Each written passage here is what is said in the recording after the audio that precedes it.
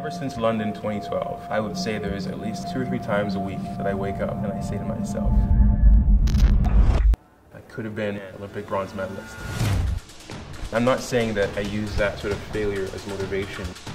I use the memory of the joy that I felt for those 10 minutes that we won as a constant motivation in my training for boxing.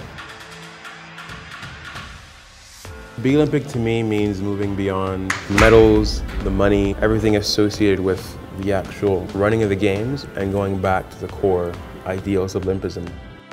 Being virtuous, respecting our neighbors, just doing the right thing, and tying that to our own lives outside of sport.